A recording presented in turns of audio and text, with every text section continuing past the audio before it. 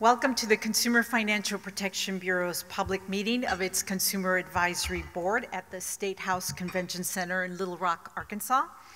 The Consumer Financial Protection Bureau is an independent federal agency whose mission is to help consumer finance markets work by making rules more effective, by consistently and fairly enforcing those rules, and by empowering consumers to take more control over their economic lives. My name is Zixta Martinez. I'm the Associate Director for the External Affairs Division at the CFPB, and we are very happy to be in Little Rock, Arkansas. This is the CAB's second public meeting of the year, and as always, we have a packed schedule. Today's meeting is being recorded and will be available at consumerfinance.gov. You can also follow CFPB on Facebook and Twitter. Let me spend just a few minutes telling you about what you can expect at today's public meeting. First, I'll introduce the Bureau's CAB members. Then the CFPB's Director, Richard Cordray, will provide opening remarks. Following the Director's remarks, Jean Koo, the Bureau's Assistant Director for the Office of Consumer Engagement, and Irene Siricki, the Bureau's Senior Financial Education Program Analyst for the Office of Financial Education, will engage with the CAB in a discussion about the CFPB's Auto Lending Education Initiative. After that discussion, the CAB will adjourn at approximately 12 p.m. Central Daylight Time. At 2 p.m., the CAB's chair, Bill Bynum, will resume the meeting. He will introduce CAB members Chris Kukla and Seema Agnani for discussion on trends and themes in the field. Following the trends and themes discussion, Kelly Cochran, the Bureau's Assistant Director for the Office of Regulations, will engage the CAB in a panel discussion about the Bureau's Notice of Proposed Rulemaking, or NPRM, to address consumer harms from practices related to payday loans, auto title loans, and certain installment loans. After the discussion, there will be an opportunity to hear from members of the public here today.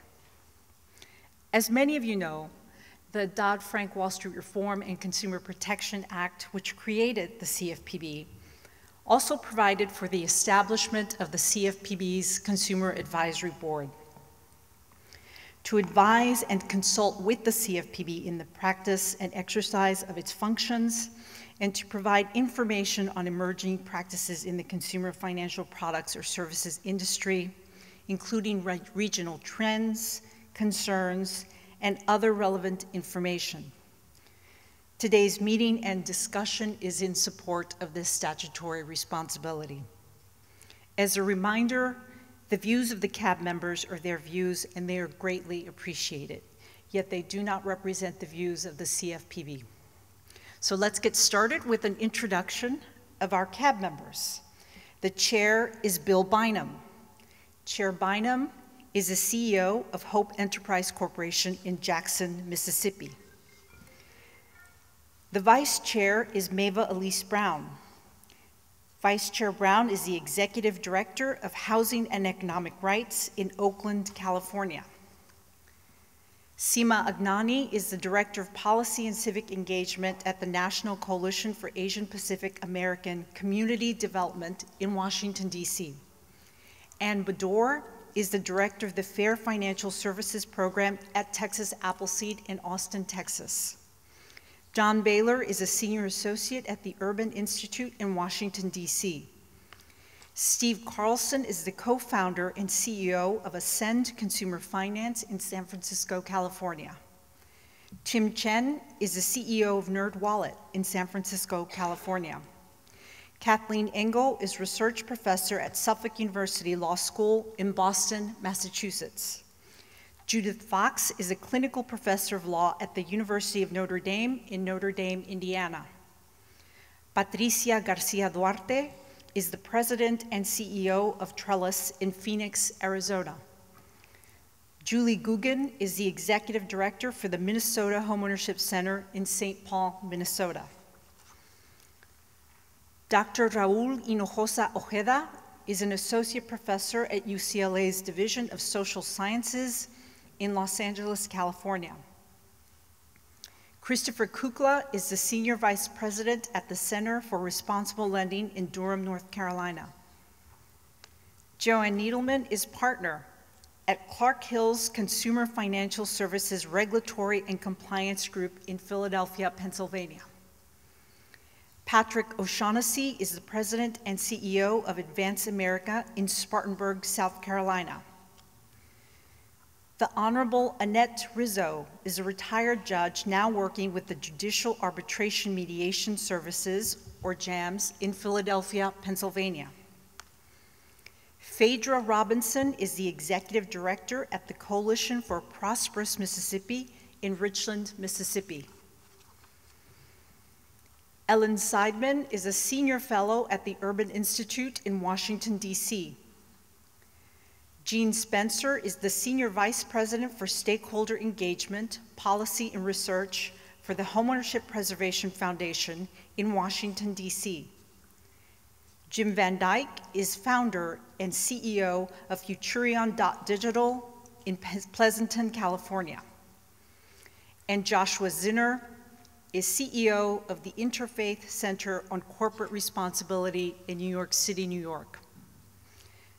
We also have with us Delicia Hand, Staff Director for the CFPB's Consumer Advisory Board and Councils. I'm now pleased to introduce Richard Cordray.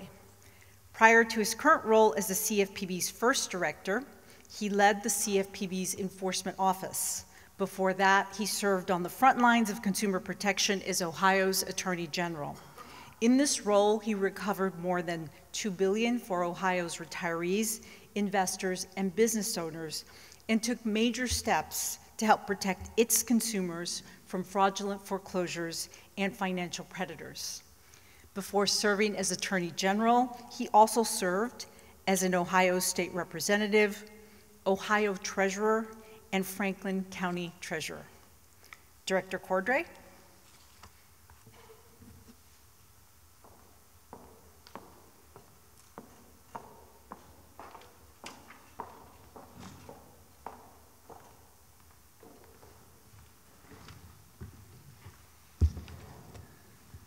Thank you, Zixta, and welcome to this meeting of our Consumer Advisory Board. It's a pleasure to be here in Little Rock today, and I look forward to our conversation. The feedback we receive from the members of this distinguished group invariably refines our thinking and our approach. It sheds new light on issues and helps us achieve better solutions for consumers. No doubt that will be true today. Next month, we will celebrate the 5th birthday of the Consumer Financial Protection Bureau. From the start, the Bureau has worked doggedly on behalf of consumers on many fronts. In these remarks, I will describe 3 distinct aspects of the most recent work that we're doing. One key task has been to create new informational tools and resources that empower consumers to become savvier shoppers. We call this initiative Know Before You Owe, and we've applied it to mortgages and credit cards and student loans. Today, we're unveiling yet another Know Before You Owe initiative, this time for auto loans, with a shopping sheet, step-by-step guide, and additional online resources.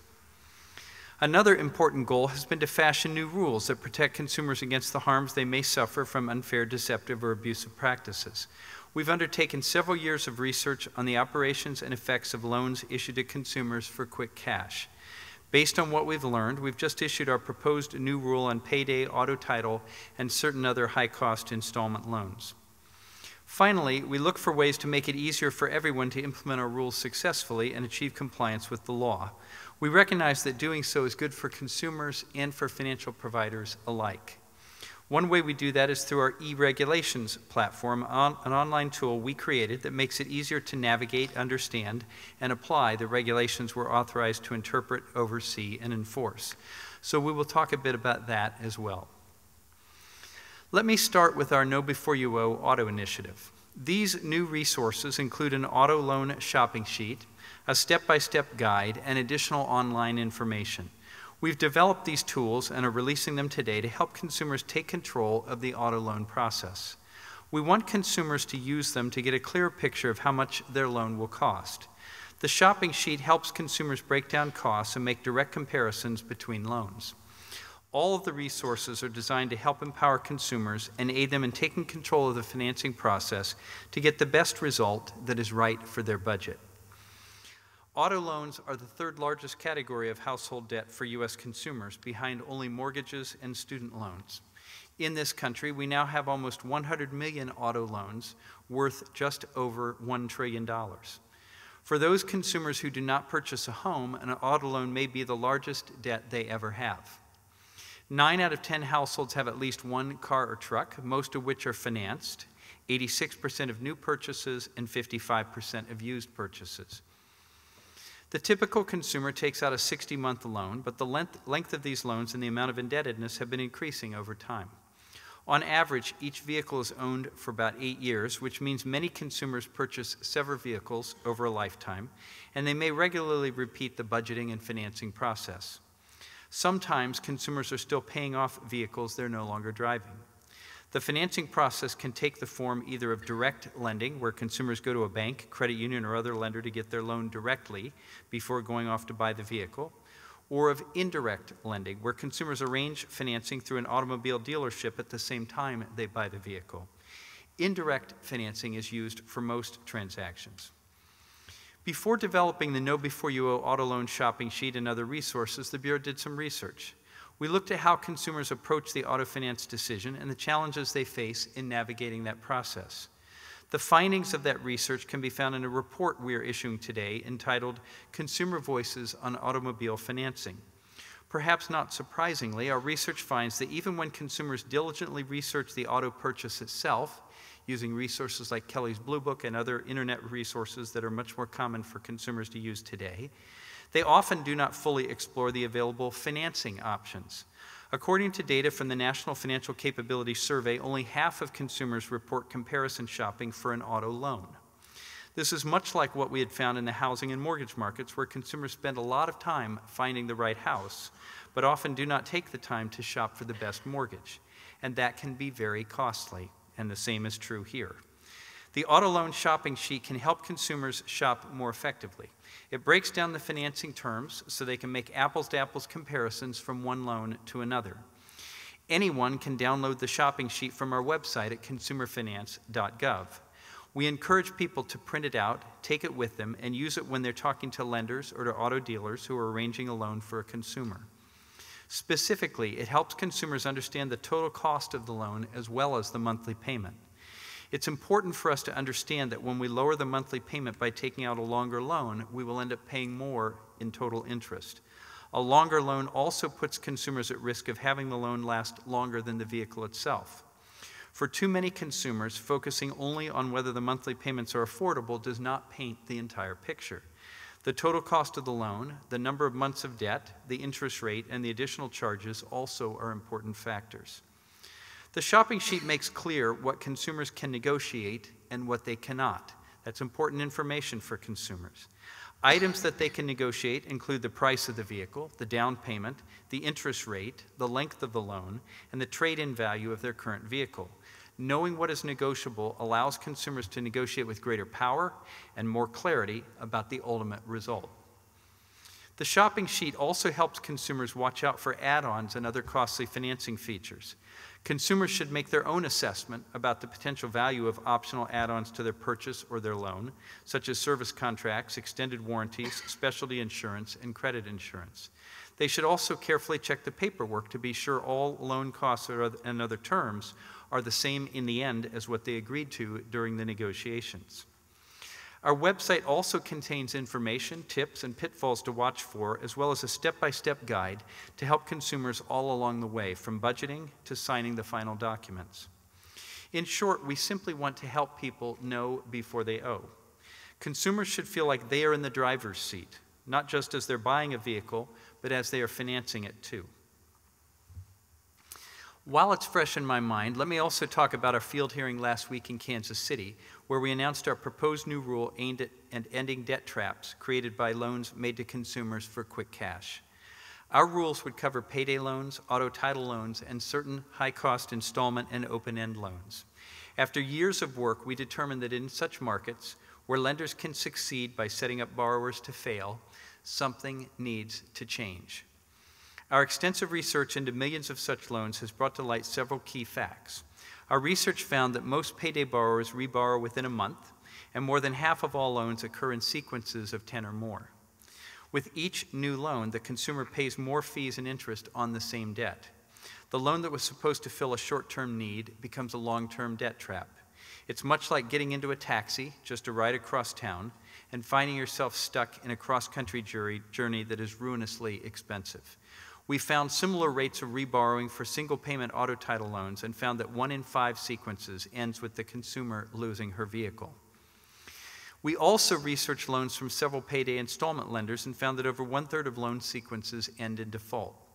We further found that nearly 1/3 of auto title installment loan sequences also end in default, and more than 1 in 10 end with the borrower's car or truck having been seized by the lender. Currently, about 16,000 payday loan stores operate in the 36 states where this type of lending takes place, joined by an expanding number of online outlets. Some of these lenders also make auto title loans or payday installment loans, or both. What they have in common is that they offer quick cash on terms that make it very hard for consumers to pay off their loans on time. And they've devised ways to be profitable without determining whether consumers who take out these loans can actually afford them. In the case of payday and single payment auto title loans, this business model depends critically on repeat borrowing. For payday installment and auto title installment loans, the business model depends primarily on access to a borrower's account or auto title, which provides the lender with the necessary leverage to extract payments, even when the borrower cannot afford them.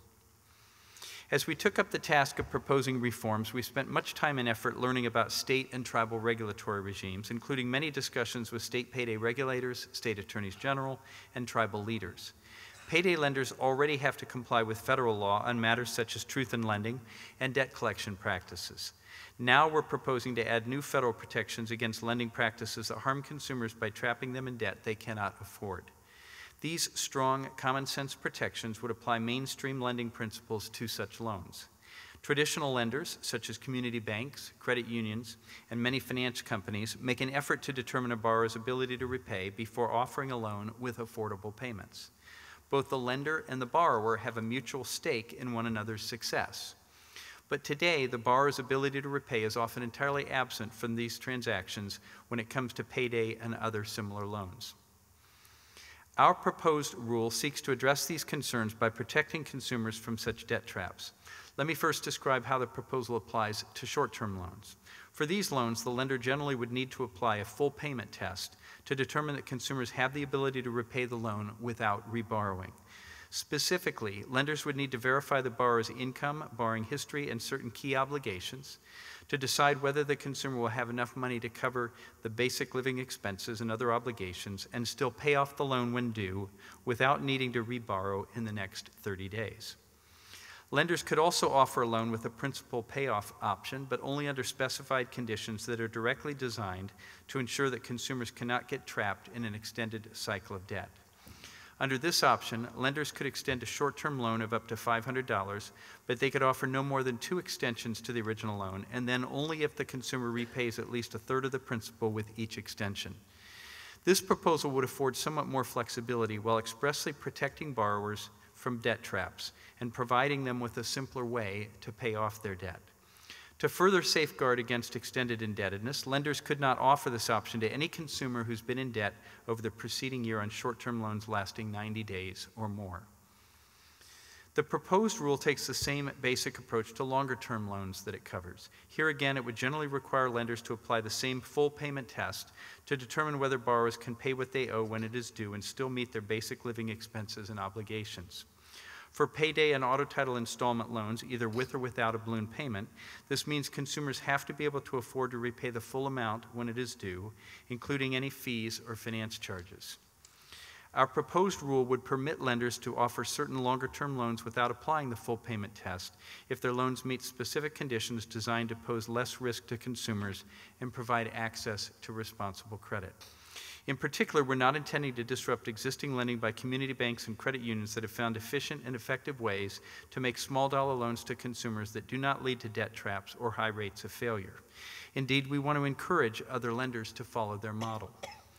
Therefore, our proposal would not require lenders to apply the full payment test for loans that generally meet the parameters of the kind of payday alternative loans, known as PAL loans, authorized by the National Credit Union Administration.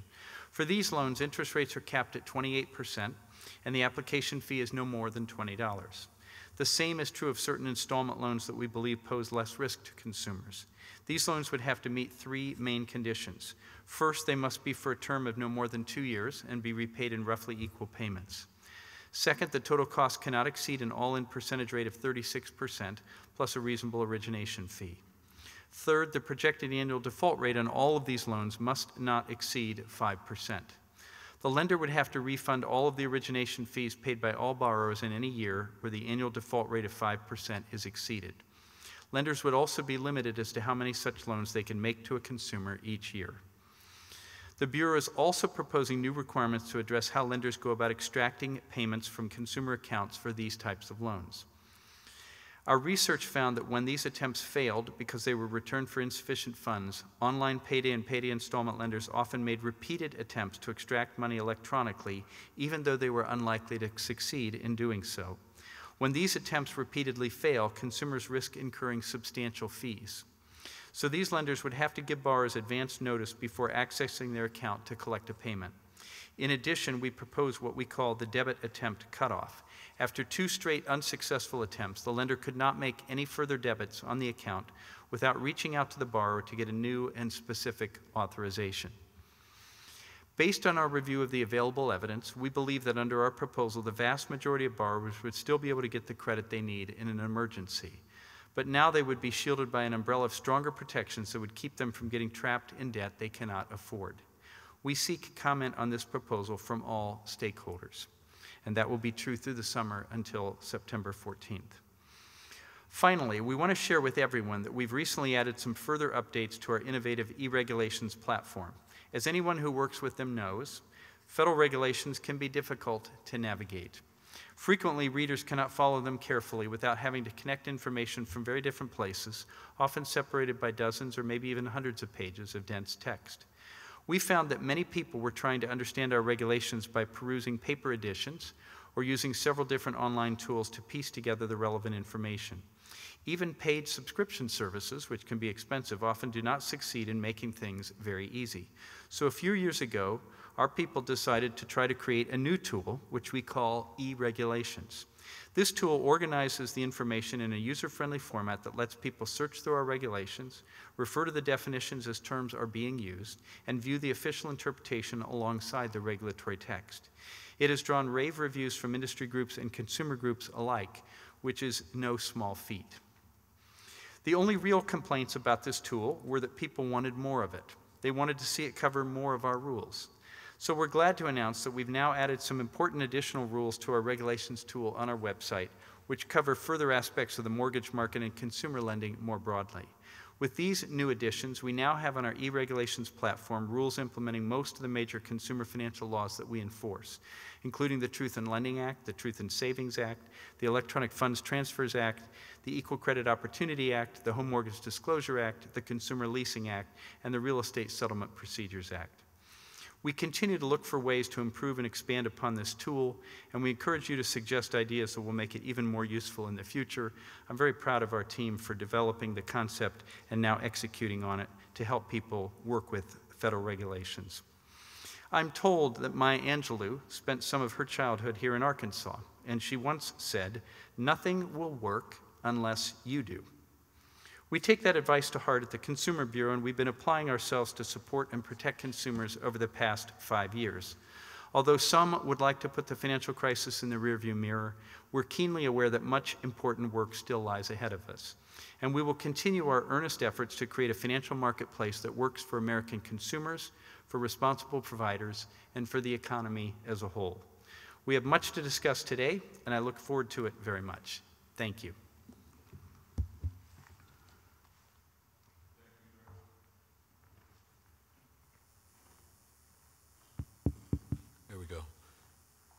Thank you, Director Cordray, and thank you, Zixta. I'd like to join you in welcoming everyone to this meeting of the Consumer Finance Protection Bureau's Consumer Advisory Board, both those who are here in the audience in Little Rock and those who are participating by phone. The first half of this meeting will focus on, as you've heard, on a new initiative that the Bureau is launching today. And during my course of service on this advisory board, I've been constantly impressed by the efforts that the Bureau has undertaken to focus on the consumer's experience while shopping. Specifically, are consumers doing appropriate cost comparisons? Are they familiarizing themselves with the terms of a financial service or product? And are they empowered in these transactions? Today, as you've heard, the Bureau has launched an auto lending initiative which is designed to help consumers navigate through the auto buying experience. As someone who I'm sure is not alone in having stress through the auto purchasing process, I'm looking forward to learning more about this new endeavor. To walk us through this background research on which this tool is based, we have Irene Sawicki, the Senior Financial Education Program Analyst. Irene will orient us to the research and consumer survey information which informs this shopping tool. Following Irene, we'll hear from Gene Koo, Assistant Director of Consumer Engagement. Gene and his team have led the development of this tool, and they will describe and demonstrate it. After we hear from Gene and Irene, we will then turn to the CAB for discussion. Irene?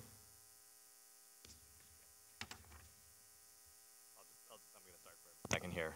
My name is Gene Koo, and I lead the CFPB's Office of Consumer Engagement. And when Congress created the Consumer Financial Protection Bureau, it authorized us to ensure that consumers have timely and understandable information to make responsible decisions about financial transactions. Buying and financing a vehicle can be amongst the biggest financial commitments a consumer makes. And today we unveil new resources that will help consumers know before you owe. These resources will help consumers navigate the process of financing a vehicle. They encourage consumers to, 1, shop for an auto loan with as much care as they shop for the vehicle itself.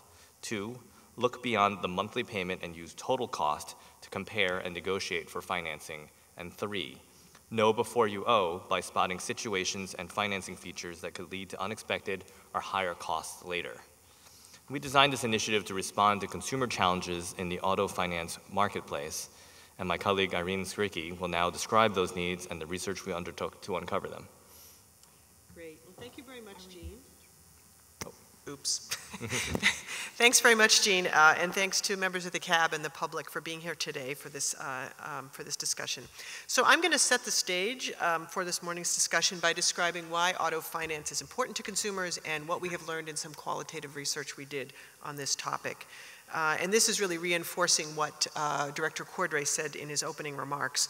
Vehicle loans are the third largest category of household debt. There's about 100 million auto loans outstanding. About 90% of households own vehicles. About 2/3 of vehicle purchases are financed. And typically, consumers are buying and financing vehicles multiple times throughout their lifetime. Most cars are owned, or autos are owned about 8 years before replacement. So obtaining auto finance is something that people may do over and over again, and it's a significant and a substantial part of their financial lives. And this significant financial decision is also a complicated process and a complicated financial decision. Like other situations where the purchase and finance happens more or less together, it can be hard for consumers to separate the different decisions and features that they have to make.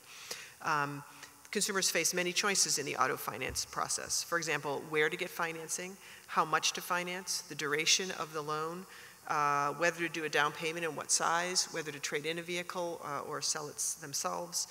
They also face decisions around what are typically optional add-ons, by which we mean features or credit products such as warranties or gap insurance that are added into the financing.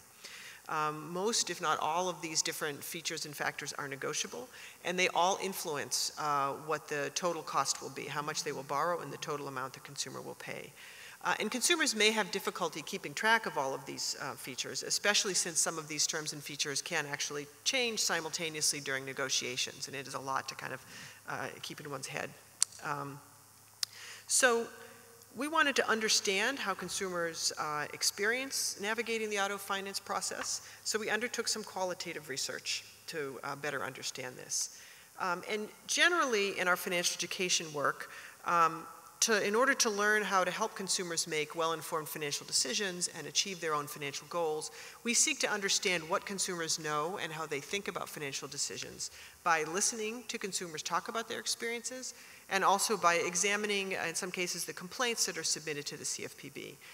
We use this type of information gathered by listening to consumers to inform our financial education efforts at the Bureau and also to share with others in the field of financial education to help improve their work as well.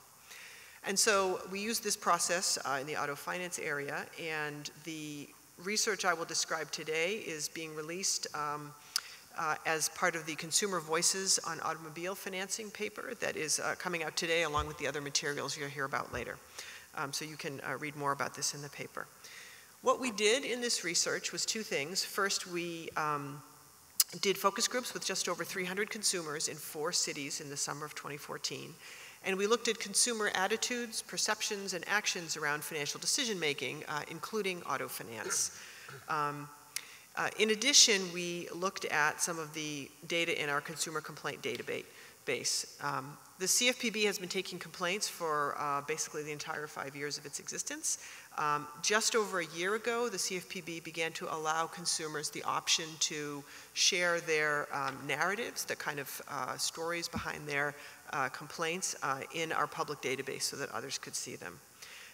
Since that started a year ago up to April, there were about 2,400 public narratives on auto finance, auto issues. And so we looked through those, looking at ones dealing with obtaining auto finance, and looked for themes related to the consumer experience in obtaining auto finance. So I just want to note generally that these data sources gave us qualitative insights into a broad range of consumer thinking, but they're not necessarily representative of the US population as a whole, and so we just want to keep that in mind as we look at the data. It's meant to inform our sort of financial education themes and efforts. So I will just walk through a few of the high-level themes from these 2 data sources that are in the paper. So first, looking at the focus group themes in terms of the challenges in the auto finance process, we found that in general, consumers told us that they shopped primarily for the vehicle, not for financing, as the director said earlier. Many people reported researching vehicles, features, prices related to the vehicle, but generally didn't do the same for the auto loan and the auto financing. Consumers told us often that they focused on the monthly payment and not so much on the other loan terms and features. And lastly, consumers reported that they rarely negotiated on financing terms. They may negotiate on the price of the vehicle, in some cases monthly payment or interest rates, but not often on all the financing terms that are negotiable. And then the second set of themes in the paper, again, come from the consumer complaint data that we looked at. And I'll just note that in the database, people are complaining about particular products and services. We really looked at that data through the lens of the consumer experience. So we were trying to understand where consumers were having trouble. So it's a slightly different take than what our consumer response team may do with that data. And things that we heard included sort of reinforced what we heard in the focus group findings. It looked like people often did not comparison shop, so consumers mentioned that they didn't always understand that they had financing options. They weren't confident about exploring those options in many cases, and in some cases they thought that there would be no difference between the different possible financing options available. Secondly, we also noticed in the complaints the challenges consumers had in understanding and negotiating around loan terms. So consumers reported they found some of the terms confusing. In some cases, they didn't know what the terms were they had agreed to until later when they began paying back the loan, and that there were fees that they didn't know about or found confusing. Then we also heard about some situations that consumers should be wary of as they go into the auto financing process. For example, some consumers knew that the loan terms they were getting weren't great, but they were told they could refinance in the future and get better terms. And when they tried to do that, it often didn't happen, often because the size of the loan relative to the size of the car didn't make refinancing viable. And so they ended up with a loan that was more than they felt they could afford. In some cases, there were loans that generally we could say lasted beyond the life of the vehicle. In some cases, cars were damaged, stolen, or even returned to the dealer, but consumers were still left with balances owed. Some consumers noted years into the paying back the loan that they had made only a small dent in the principal and were surprised by that. A fifth issue is problems related to the purchase and use of add-ons. Some consumers said they felt pressured to buy add-ons in order to qualify for financing. Other consumers found that add-ons that they had purchased ended up being difficult to use. For example, gap insurance that did not actually cover the balance of the loan when something happened to the car. And then the final situation we would just note is unauthorized loan applications or credit inquiries. Consumers told us that they had, in some cases, visited a car lot once and then discovered that loan applications had been filed in their name or multiple credit inquiries had been made that they either hadn't expected or had not authorized. And so these situations suggest that consumers need to be careful, need to have their eyes open, need to examine paperwork, ask questions, and walk away if needed in order to protect themselves in this financing decision. So together, all of this data plus other publicly available data that we looked at suggested to us that many consumers face challenges in getting loans that are the best for them. And really this work has informed the educational resources that Jean is now going to walk us through. So Jean, thank you. Thank you, Irene. So to help consumers overcome those challenges that Irene has just described, we've designed an educational initiative with 3 main goals for you, the consumer. Again, to 1, shop for an auto loan, 2, look beyond the monthly payment and use total cost, and 3, to know before you owe. So our message is simple: understand the total cost of financing a vehicle. With the emergence of longer repayment terms and other innovations, auto finance has become more complex, and you can't just compare total cost simply by looking at monthly payment. Our educational materials will help you figure out the total cost to better understand whether a particular loan makes sense for you. We've created a new set of web pages to help guide consumers through the process of shopping for auto finance. You can find that at cfpb.gov/auto-loans. And the centerpiece of our initiative is a downloadable, printable shopping sheet, and we have copies available for those of you in the audience, so you can look at that as we move along here. Consumers can use our shopping sheet to figure out and compare total cost of different financing options and quickly see what is negotiable. And so let's take a look at how you might use this worksheet as a consumer. Let's start with the cost of the vehicle itself, including features, services, add-ons, and fees to get to the total cost of the vehicle. And then next, we'd figure out how much you need to borrow by subtracting your down payment and trade-in value to find the total amount you'll need to finance. And now that you know what you need to finance, you need to determine how much your loan may actually cost you. And so we provided space for you to record each of your loan offers. And remember, we're suggesting that you comparison shop to include interest rate and the length of the loan for each of the options. And you can use a loan calculator to determine your monthly payment, or you can ask the lender for that amount. And then figure out how much it's going to cost to borrow that amount over the life of the loan. You can add in your original down payment to the total payments to see the total cost of the vehicle, and subtract the cost of the vehicle from the cost of the financing, and that's how we would get to the total cost of the financing. And this lets you see the total cost of borrowing. The total cost gives you a powerful way to compare your financing options in addition to just looking at the difference in monthly payments. And again, you can download this worksheet from our website at cfpb.gov/auto-loans. While you're there, you can also read up on how to shop for an auto loan, how to explore loan choices, what aspects of a loan are negotiable, and how to choose and lock in a good deal. For example, many people don't really know what aspects of an auto loan are negotiable. And we explain that while highlighting one of our main messages to consider total cost and not just the monthly payment. And while our online materials cover the most important topics, consumers who love to get down to fine details can also download and read our Consumer Guide to Auto Loans. And financial educators and others who work with consumers may also find this guide particularly valuable.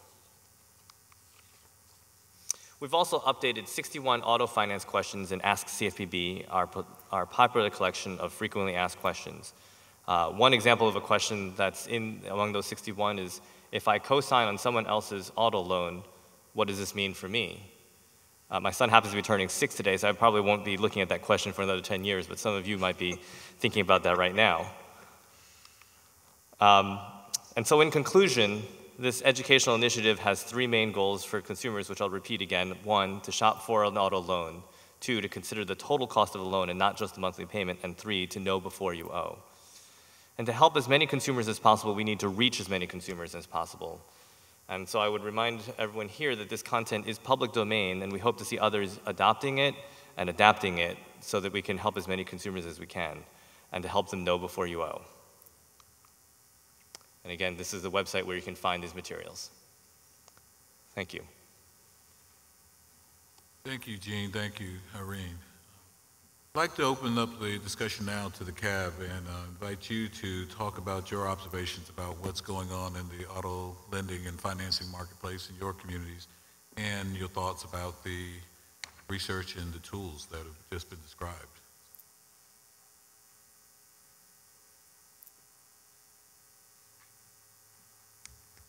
Chris, please. Well, thank you. And first, I really want to commend you all on the work that you've done to put this tool together. The more time I've gotten to spend with it, the more impressed I am with it. And I know it was a lot of work to get it to this point, especially something that's going to be helpful and understandable for consumers. So great job on this.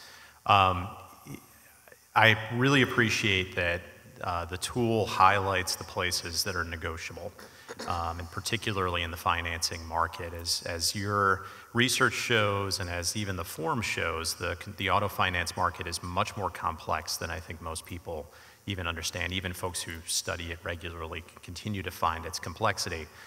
So giving folks an opportunity to see where they might be able to have leverage points is really, really helpful. I think also the connection that you're making between that, the negotiability of certain parts of the loan, and the need to shop around. And one of the things that our research has indicated is that it's not necessarily a question of negotiation ability, it's a question of leverage. So the folks who tended to do best tended to be those who had choices, who came in with multiple offers and were able to leverage those offers into a better rate. Our research also indicated that folks who just tended to try to negotiate didn't always fare so well. And in fact, our research showed that for borrowers of color in particular, that even those who said that they negotiated paid higher interest rates than white borrowers. And in fact, even folks who said, borrowers of color who negotiated compared to white borrowers who did not negotiate, still saw that they were paying higher interest rates. So I think that that connection is really important, to make people aware that that leverage is going to be crucial. And then also highlighting the fact that how add-ons add to the total cost. I mean, certainly that's an old tried and true trick of expressing these costs as a factor of monthly payment. So, wouldn't you, for $1 a day, you can protect your investment forever, right? And then you don't see how much that adds to the total cost of the vehicle. It doesn't show how much that impacts the amount of interest that you pay. So I think you're hitting the nail on the head in terms of the places where folks tend to fall down the most and where it's easy to take advantage of them. I think continuing to draw those connections between shopping around is so vital. And then particularly, my last point is that in the subprime space in particular, I think that's where we tend to see that inability to leverage. So while for prime borrowers, there's lots of places that you can go, for subprime borrowers, many subprime lending outfits predominantly do their lending through dealerships. Finding a direct loan is more difficult. And so helping, especially those who are lower on the credit spectrum, and you talk about that in here, and that's really helpful, about making sure that even if you're having trouble finding the loan, you should still continue to try to push forward and get another offer. Thank you.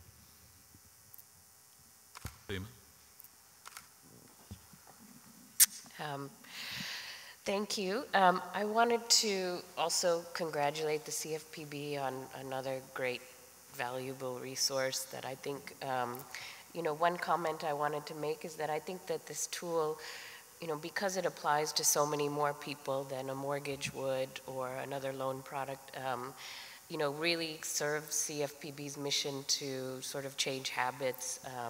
I think a lot more borrowers will also learn they will learn how to really assess a loan in general and sort of learn more broadly what lending actually means and what the costs are. So thank you for this tool. I think it's going to be really valuable, and hope that it really reaches local communities. One of the things that I was thinking about was using VITA sites and libraries as a good place to disseminate these tools. I think that people turn to VITA sites for tax assistance. It's already a place where people turn to for financial education. So I think this would be a good place to sort of disseminate the tool. And then, of course, always have to think about translating in the long run. And so I would encourage the CFPB to think about that as a next step. Phaedra? I also want to commend the CFPB for this tool. I think it's wonderful and very needed in communities. My question is, for the borrowers who typically are placed in a subprime loan, was there any research done to show that they have a better outcome once they research and shop around for a loan? I think that would be great to show the outcome of really putting forth the effort to go in well-researched and well-armed with options. I think it's a wonderful thing to say, but we also need to show that there's actually a benefit to it. My second question concerns leasing. Was there any research around the difference between an automobile purchase and leasing a vehicle? We know there are different tactics used when a person is entering into a lease as opposed to a purchase. And if so, could you share any information regarding that situation?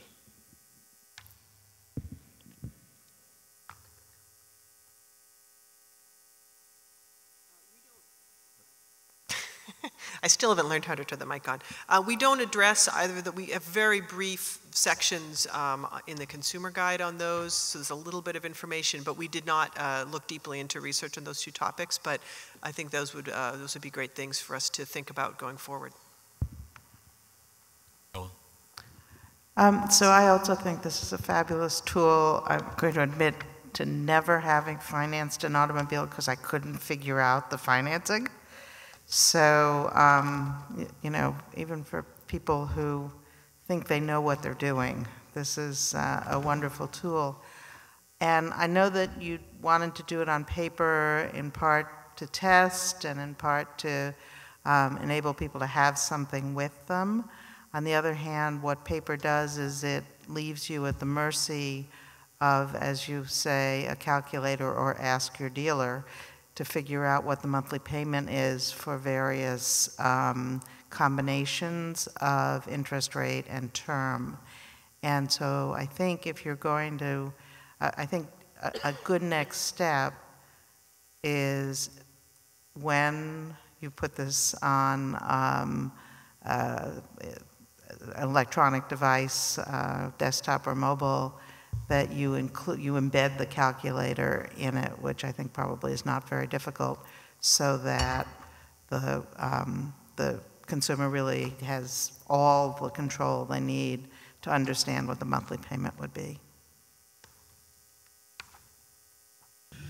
I wanted to say a couple of things. I mean, I think what's really interesting about this whole exercise, the fact that there's really this attention to data, to gathering information from the focus groups, from looking at these experiences, is really just the quality. And I'm relatively new to the CAB, and seeing the work of the CFPB, really the immense amount of work and quality that goes into this before it comes out. The fact that the focus groups already were almost 2 years ago. And I'm appreciating how much work goes into this. But I definitely want to echo this. This is a great first step. And I think it's something that people can put their heads around. Everybody's had this experience.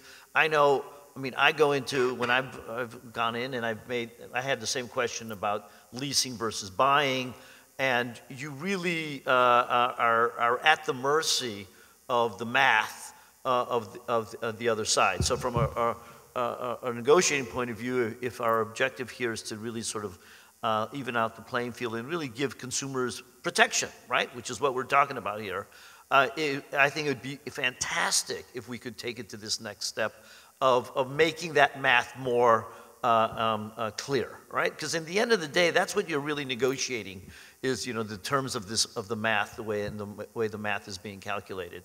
You know, it's just struck me, you know, any time, I know probably everybody in this room has been in one moment at this moment of this negotiation, and it's really just an incredible asymmetric process of information, right?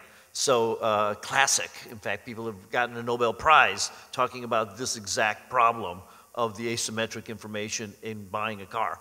So, you know, so this could be an incredibly important example, right? And I think a way of really demonstrating how everybody in this country would benefit by having these types of tools in these types of negotiations, and in the end creating a much fairer marketplace, coming up with much more interesting solutions. So again, I'm very enthusiastic by this, but I would definitely recommend we keep going here. We keep going on this calculator idea, trying to make it. I know it's a challenge. I know you guys can do it, and also definitely look into this lease as another element of the calculation and how that should be done.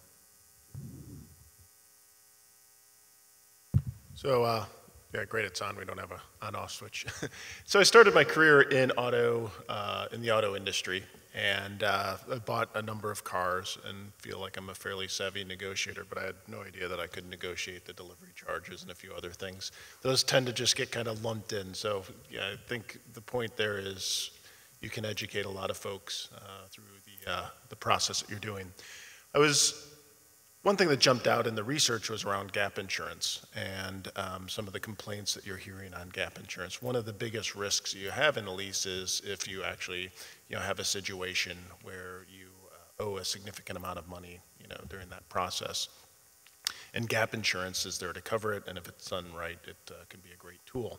So the question is, I would have thought that was a fairly heavily regulated, it's an insurance product. So I don't know what the regulations are behind that, but from a consumer protection perspective, that seems to be an area that demands a little bit more inquiry. I don't know where that falls on the radar screen today. Ann?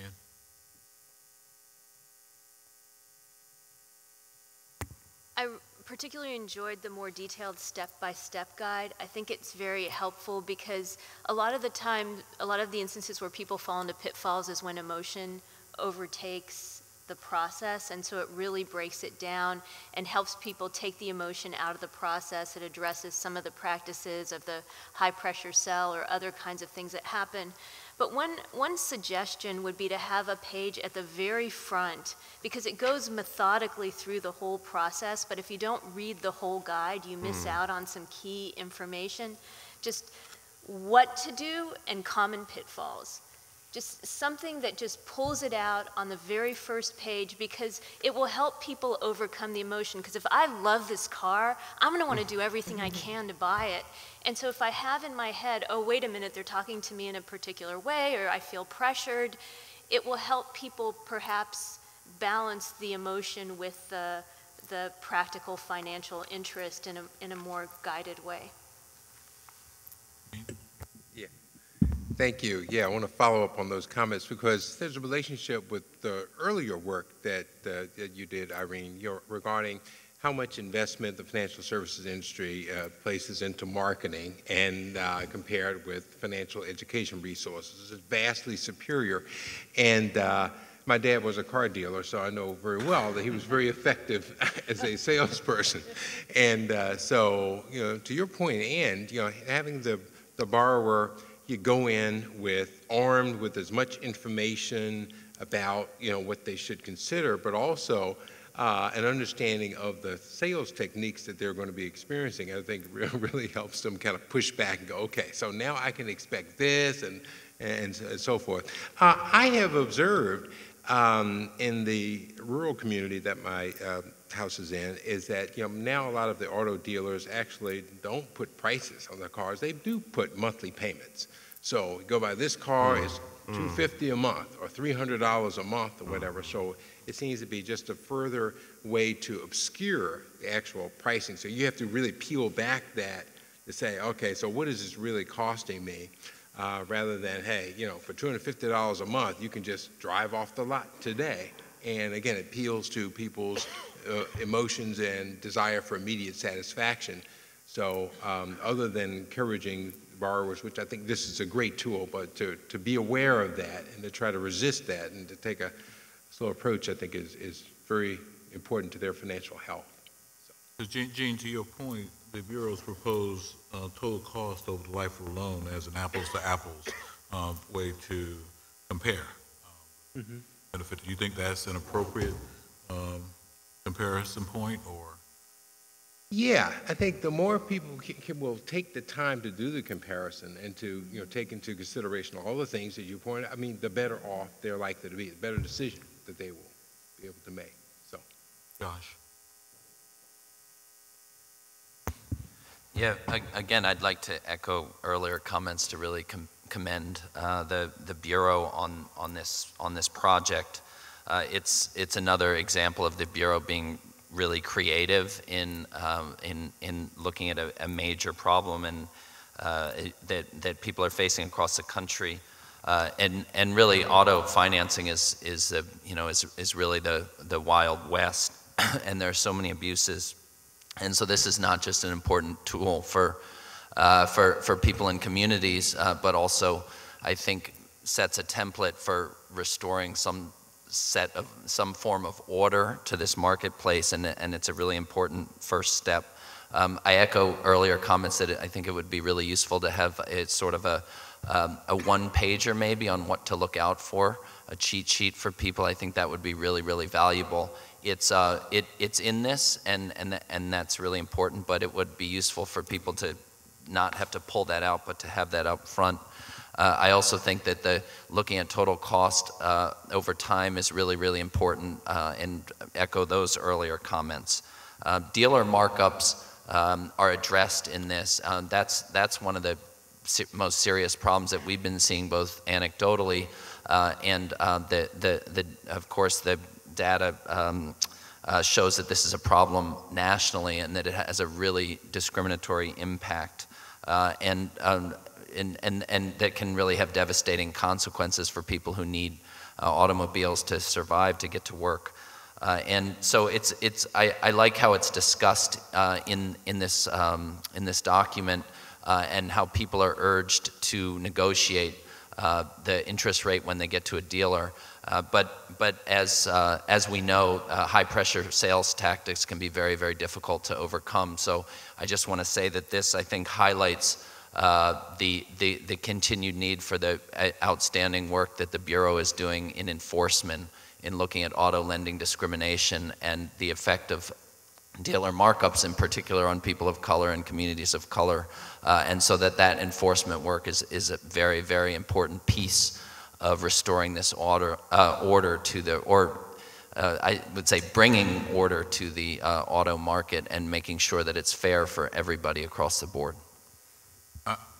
Irene and Gene, and just related to that point, in your research, were there observations that you gleaned regarding differential in terms of geography, or we all hear about the stereotypical way that women are treated in these dynamics, and certainly people of color seem to be disproportionately targeted. Are there observations that you glean in your research here?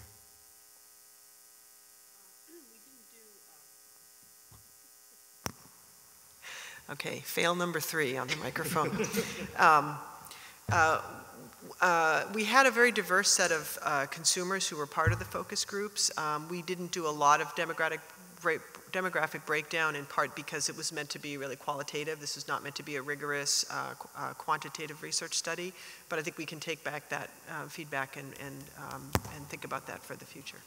I do think, though, Bill, we've seen from the work we've done on auto lending elsewhere, we believe we know, and we think we've heard from industry on this as well as consumer folks, that there is a certain amount of sizing up of the customer that happens almost immediately in this setting, and that the people they're working with, typically dealers, will size up the customer, and they know who the shoppers are. They think they can tell pretty quickly who the shoppers are.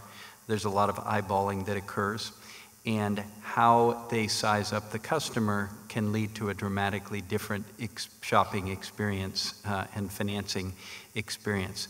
So several things here that become key tips to consumers are: number one, think about direct auto financing first, explore that option. You may end up with indirect financing, but you'll have a better sense of what your options are, and you may well find that direct financing is a better way to proceed. Second, if you have these tools and resources and you take them with you, you may get sized up differently by those who are going to engage in the transaction with you, and you may get a different experience. So it may be that this tool and the visibility of it becomes a factor itself in this dynamic, and that's something we'll be interested in seeing over time. Thank you. Mabel? Thanks. A couple quick things. One is, especially if you add a calculator, sorry, that echo is kind of throwing me off. When you add a calculator, I'd add in something that makes the final total cost pop up on the screen, especially when you optimize for mobile, so that boom, I put in the first one, I see what my total cost is. I put in the second one, wow, great, side by side total cost. And then I could see people really honestly whipping out the phone and using this in their actual shopping process. This also seems, given the prevalence of automobile use, as if this is an incredible opportunity for the CFPB to maximize its and highlight its utility, to maximize its resources by making this maybe a primary point of entry into the consumer's mind. You know, here's this incredible tool. Wow, I use this for an automobile. What else have you got? Okay, fantastic. This is my go-to resource for everything, because automobile usage is so ubiquitous still. Another thought was that we split the shopping and cost comparison from verification of final terms. And I know you can't fit everything onto 2 pages, but, you know, especially when you get it on somebody's phone, there could be that warning of, you know, read that final contract, folks. What you agreed to might not be what's in writing, what's handed to you. And then you've really got more of the total package, but I'd also love to see it in here, because the deal, the warnings, it's really complete when you have that final piece. It's not enough to shop. You have to make sure you walk away with what you agreed to. Otherwise, this is fantastic. Thanks. I've got Judy next. I don't know if that's on yet. Well, again, I want to thank you for this work. I was actually in the audience at the hearing you did in Indianapolis on this issue, so it's nice to see the product come to fruition. I just had sort of one question and one comment. Gap insurance is a huge problem that I see all the time, and where it's a problem is that a customer might actually want it, they might think it's a good idea, and they sign up for it, and then a year and a half later when they have a car accident and they go to collect on it, they have no idea who their insurance company is. Because unlike when you buy auto insurance and homeowners insurance, you have a dealer, you get a copy of something. Most of the time, my clients either never got any information about who their insurance company was, or if they did, they have no idea. So when I was looking on your little link to Gap Insurance, it'd be good to add in there, you know, if you actually buy it, get a copy of the policy, the name of the company, how you contact them. Because what I find with Gap Insurance is even if you buy it, you can't use it because you have no idea who it's with. And then the other thing I would just like to add, I work a lot with financial counselors, and I think this guide would be a wonderful thing for them to have. You know, how do we get it? Is it something it gets downloaded from the web, or can they order copies? You know, what would be the way that counselors could get copies of this, you know, for their clients? I'll answer that just quickly. I mean, it'll be both on the Take Control of Your Auto Loan site, but we also have a page for financial educators called Resources for Financial Educators that has all sorts of tools and resources that can be used.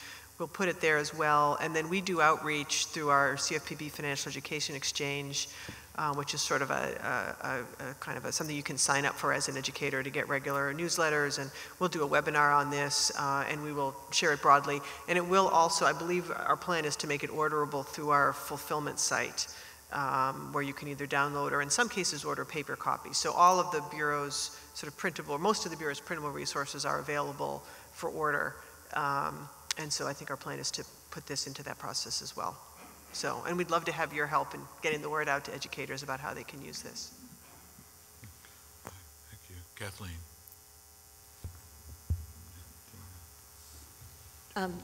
One thing, I want to repeat the thanks for this great work. I think one of the things that's really valuable in this device, and to maybe to think about it going forward if you haven't already, which you probably have, is the fact that it requires action by the borrower. And I think that when people have to actively enter information, fill things out, they kind of become more committed to what they're doing. So I just, from a behavioral perspective, I think this is very clever. The second thing is I'm a little bit worried about bait and switch. I recently arranged to buy a car. I hadn't even seen it, but I knew what I wanted. I renegotiated the price over the phone and went to pick it up. And when I got there, they said, oh, we made a mistake. We sold the car 45 minutes ago, but we have this other one, but it has a $2,000 sparkly paint job. So we'll drop the price to $1,500. You know how it goes, right? I got it for free. But the important point is that people could go through this whole process, feel really comfortable they've got the right car, the right financing, and then they show up maybe the next day after they've gone to a few dealerships, and all of a sudden the salesperson says, oh, well, I didn't get that approved with the manager. I have to go and get it approved now. So I'm wondering if there's, and just as a parallel, sometimes they will have you sign things during the negotiation, have the buyer. They'll say, oh, well, would you be willing to accept this if I can get my manager to agree? And then they have you sign something.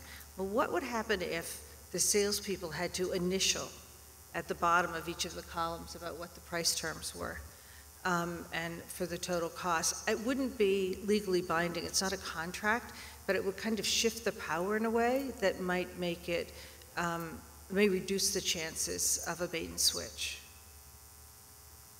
Chris? Thanks for the opportunity to do second round. I wanted to respond a little bit to what Steve mentioned and then kind of build that into a larger point about add-on products. So, Steve, you're talking about gap insurance and sort of the regulation around that. And there has been this move in state legislatures to change the way that it's regulated from being an insurance product to a financial product. So changing it from gap insurance to a gap waiver. Using North Carolina as an example, if it's gap insurance, then the Department of Insurance has oversight over that product, and they can write rules, they can do all sorts of regulatory things related to that. If it's a gap waiver, then there is a sort of minimum terms in the statute that's required. The Attorney General can enforce that law, but doesn't have rulemaking authority or any ability to go in afterward, look to see whether there might be abuses. They might be able to do it under a UDAP claim, but again, it's kind of putting it on to an agency that already is overloaded with lots to do and not necessarily with strong experience in the insurance market.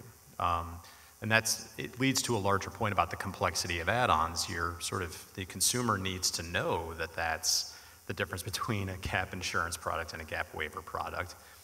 Think about how many products are being offered in that finance and insurance office. I've sat down myself just off the top of my head to figure out how many of those there are, and I came up with about 30. And so you can imagine what you're faced with at the end of a very long and grueling process that's designed to be long and grueling, so that you're more likely to buy these things. And we'll talk about this a little bit later. But to the point of the educational materials, I mean, one of the things that I really appreciate about what the Bureau does is that you continue to look at these issues even after you've put these materials out and continue to look at ways to educate the public. One specific point to this piece is that most consumers aren't aware that after they leave the dealership, even if they buy an extended warranty or an insurance product, most of those you can cancel and get a refund of the unearned premium. So if you have second thoughts about this thing that you purchased that you added to the loan, you can get out of it. I think most consumers aren't aware of that. It might be worth pointing out to consumers that you don't have, just because you bought it and you don't like it, you don't have to keep it. But to a larger point is this, it's very difficult to look at these add-on products and figure out what covers what. This gap insurance example is a good one of, you would expect that the gap insurance would cover most events that would result in the loss of the car, but we know that that's not necessarily true. Some gap insurance will cover theft, some won't. It's very difficult as a consumer to be able to compare those different products. The disclosures aren't particularly helpful. It reminds me a little bit of the credit card market prior to the CARD Act, where they had stuffed so many different pieces, disclosures within the disclosure, that it was really tough for people to focus on the really important things that are in there. And so potentially, as down the road as you're looking at this, I would urge that looking at ways to help consumers to understand what the important points of these add-on products are, to be able for them to even just to ask the question of, does this cover this, does this cover that, to reduce some of, potentially reduce this, and then be looking at the ways the disclosures are being handled, whether or not there's the role to play in looking at how that information is being given to consumers. Thank you. Judge Rizzo? Let me just follow up with Chris for a moment. On the right to rescind, I just don't happen to know, is there a time frame on that for the consumer? It depends, and it's really up to the provider to have it, but and it also depends on what kind of product it is, because for insurance products, in a lot of these cases, the insurance departments or state statutes require that there's a refundability and sets out the terms of that. It's different for each product, and so it just depends. So it's going to vary with state law? It's going to vary by state law and sometimes vary by provider as well. Got it, okay. Done some microphones over here I'm going to steal real fast. That just sounds a lot like credit insurance to credit protection and what happened in credit cards, so. That's exactly what it is. Judge. So all this great talk about it, tremendous product, but I found what I love is the fact that you went to data right within the website for comments and complaints from those who took up the banner to actually record it. And I see part of it is sort of what's the afterlife. There's so much involved, the depth of this, in terms of just getting the deal done, on trying to understand it. But perchance is the next phase going to be on the other side of the ledger in terms of the D word, when there's default in a sense, because this is so misunderstood and so precious. For those on the cab before, we saw that movie Josh Silverman gave us about Spent, and the repossession of a car where a nurse really needed it to get to work. Right. So it's all in the fine print. Chris was mentioning it. That's constant through all of the products and issues we deal with. But on this side of the ledger, it's actually raised that even, payment was still due on a loan when they didn't even have the car anymore. You can't give the legal advice, we get that, but sort of a roadmap of just to be considered. That could be, I don't know, possibly second phase. So you got the good deal, you want it sustainable, you did your metrics, you went through all of the calculations, you read everything, but life changes, right? So unemployment can put exactly that consumer who felt very proud about a great deal still into a bad situation where thought might be some guidance from this group of, other than consulting an attorney, we get that, but maybe to be mindful of certain things that can right the ship, get you to a point where you can renegotiate or do something else that could really, just as a mortgage, find a path that really would keep that, the auto with that consumer. So that's just a thought, and this is such a great base for it. Thank you. Okay, Patricia. Great step-by-step tool. I see me using this a lot and promoting it. If you haven't thought about it, I'd encourage you to consider a short video, like using a YouTube, just to introduce the step, because I think that we will have more reach by a quick, just 1 minute, 2 minute intro, and lead people to the website to download the step-by-step guide and the shopping list. It's a great tool. Thank you. Don. So I think a lot of the comments here have reflected that buying a car is some form of psychological warfare. And part of that is, I think, dealing with the onslaught of advertising that kind of comes about by auto dealers, et cetera. One of the tactics I think that is still going on in the field is around tax time, January, February, when they're not selling a lot of cars and folks are getting their refunds. They'll market, bring in your W-2. This, I think, can have some effects in terms of people buying a bigger car or too much car than they actually are able to afford, et cetera. So I'm not sure how to kind of incorporate that, but that is something that is really prevalent, I think, around tax time, is when they market, they're able to potentially estimate your refund and say, hey, you can use that for a down payment, or even do some type of refund anticipation loan to finance your vehicle. May have to just chalk that one up to tough competition in the free market, but we'll think about it.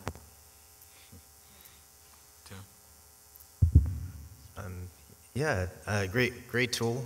I just wanted to provide one observation that we had in our conversations with some credit unions, which for certain credit unions that are heavily reliant on indirect lenders may provide some sort of incentive problem, both pertaining to gap insurance as well as with rates. So I was chatting with a fellow who was a salesperson into car dealerships who works on behalf of the credit union. And I said, well, tell me about the things that the car dealerships really don't like and that you won't do as a result. And one of them was actually selling gap insurance at a highly discounted rate to people who are coming in to get pre-qualified for a loan. And the reason the auto dealer doesn't like that is because it takes away a very profitable add-on sale. Another thing he told me was that they would prefer the volumes can be highly steered by the dealer towards credit unions that they find favorable, and one of the biggest factors for the dealership is actually whether the credit union pays on time and whether they cross-market these profitable add-ons to the customer in advance or after the sale. So just something to put out there. Raul? Yeah, well, I'm getting more and more excited as this goes on. I really do think that this could be a very interesting continued project. And particularly this, what Maeve was saying, I want to continue. And brought up yesterday this idea of optimizing this for things like this, right? Mobile and other features, because that's what happens, right? You go into buying the car, you're sitting there in that office, it can take quite a bit of time going back and forth. That's what you need. You need a real-time tool at that. And I don't know if you have done any of this work. I mean, there's something that I've looked at called calculator.net, right, which is a bunch of IT professionals that have, but the more you go into it, I'm not quite sure who's behind this, so it would be really awesome, I think, again, a type of a contribution that this bureau could provide is to have a trusted source for this type of tools. So, I'm as an advisor here, I would definitely recommend doing a lot more resource allocation towards this project, really building this up, because it is, I think, one of the touchstones that we can show to the public of why this really matters, right? This is a very big decision that people make, and they make it all the time, and it usually is a very emotional one, and you really you're doing it in the dark, and there's a lot of pressure when that happens, to have these various options and to really optimize it, not only on mobile, but optimize it for the experience, optimize it for really balancing out that process and taking the anxiety away and really making an important difference on. And there's a lot of other issues, obviously, that and a lot of variables. I mean, I'm thinking back now, every time I've gone in there, you do end up negotiating, and the stronger information you have, the better you're going to end up. There's no doubt about it. And this creates a much more efficient market in general, because we end up, there's a lot of fluff in this market. A lot of people get abused. We get inefficient vendors, and so we're not helping anybody in the country by not advancing even further in this way.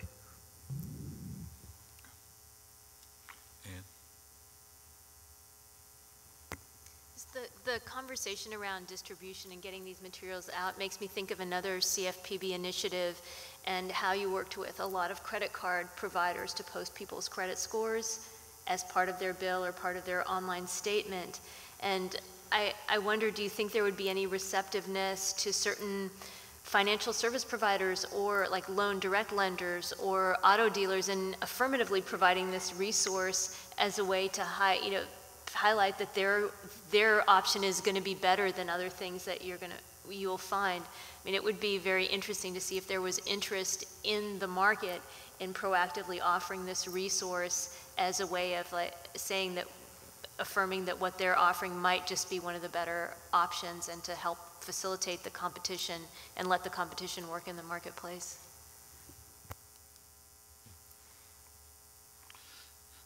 I've heard several discussions about how to improve this tool, but also ways to, with Kathleen's your idea about having the dealer sign off on the terms. Are there disclosures, other ways to improve disclosures or other tools that you all think would be helpful to protect and inform the consumer?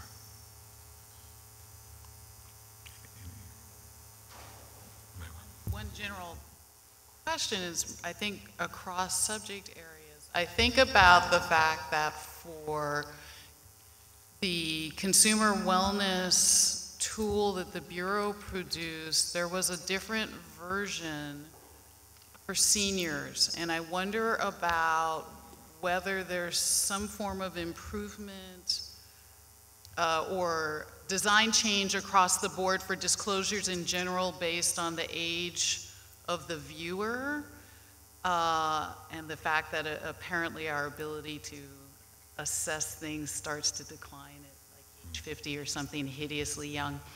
But so that was one thought. And I also noticed, for example, on the CFPB en Español website, it was organized slightly different, visually different, same topics. Wondered if that was a choice related to a perception about how a particular community may want to walk itself through a website. So similarly, like if different communities have different priorities, do you want to hit them with the thing that's most important to them first? If different demographics have different capacity, do you want to hit them visually with the thing that's most important first? Just a broader thought. So just very briefly, we definitely are interested in meeting people where they are, but that's just a simple factual clarification. The reason why the Spanish website is different than the English one is just simply they were developed at different times, and so the content evolved in between.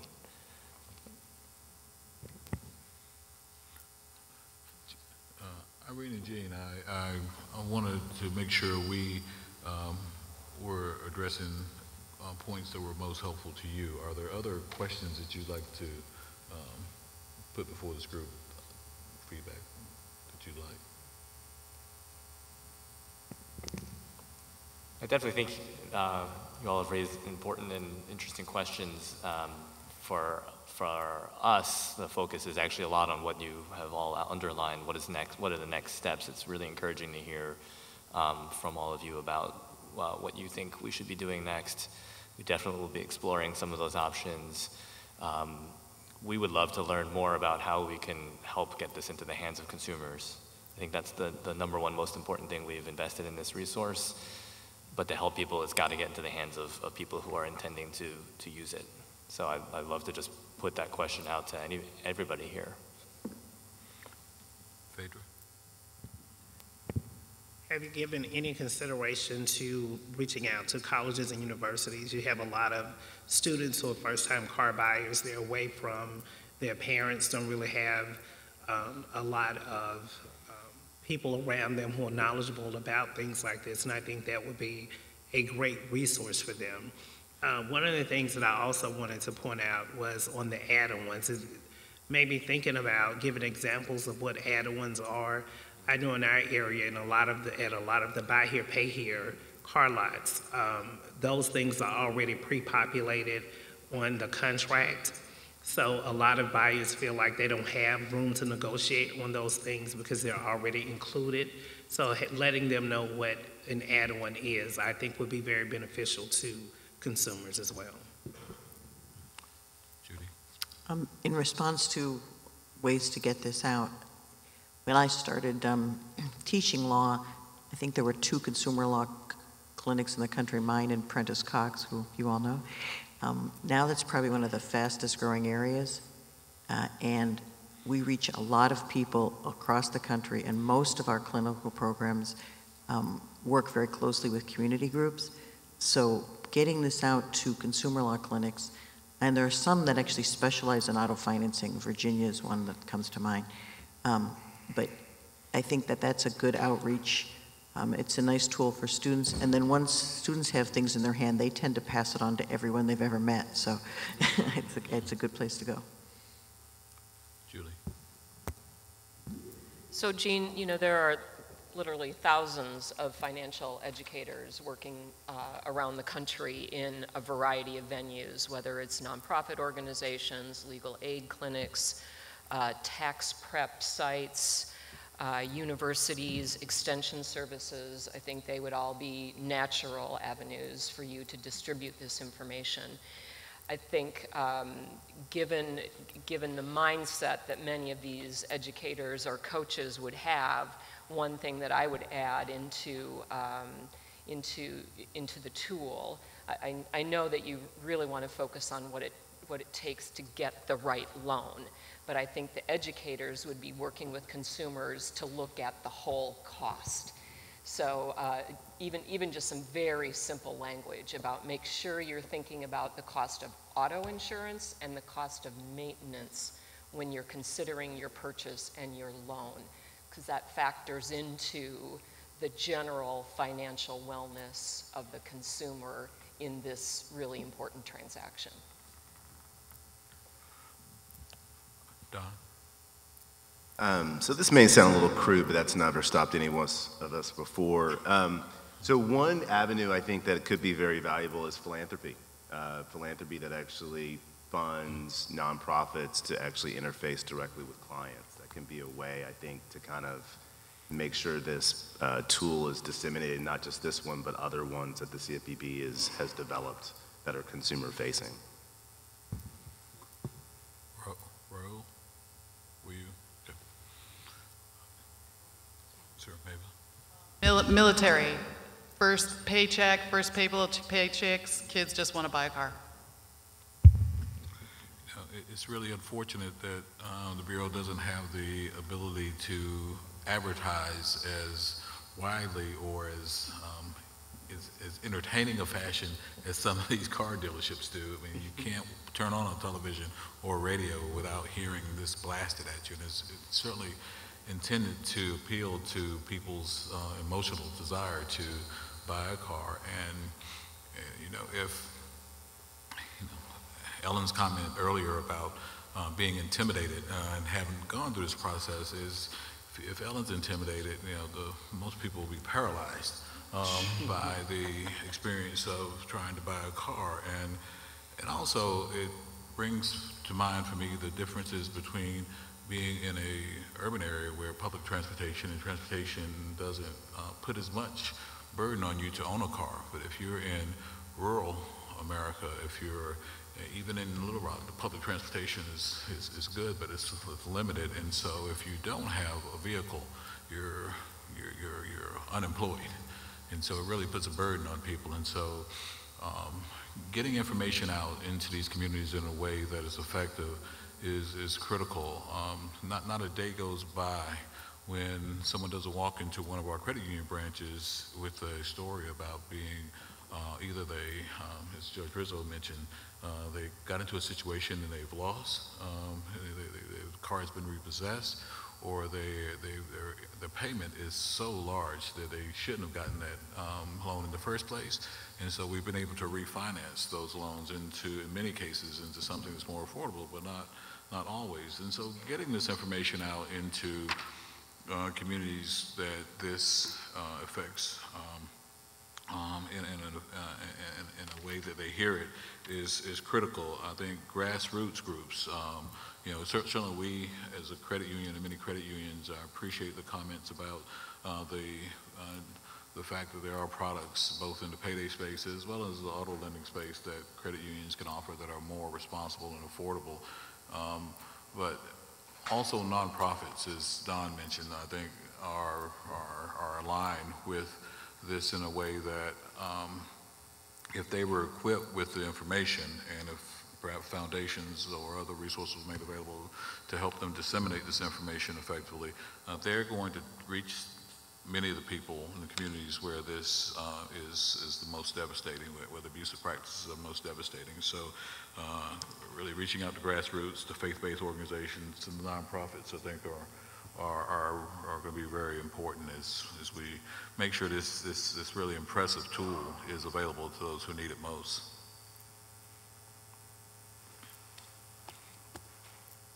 Any other points?